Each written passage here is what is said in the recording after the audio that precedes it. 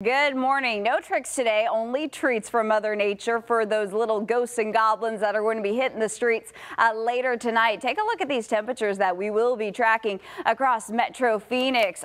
Look at this guy. He's got some moves. 5 p.m. in Metro Phoenix will be at 82 degrees. By 7 o'clock, 77 degrees. By 9 o'clock, 75 degrees. We'll have a few clouds out there and those winds will be light. We are done with the record heat. We're forecasting a high of 86 degrees. Normal for this time of year is 83 degrees. Yesterday marked 26 days with daytime highs at 90 degrees or greater consecutively, and that actually set a new record for the month of October in Phoenix.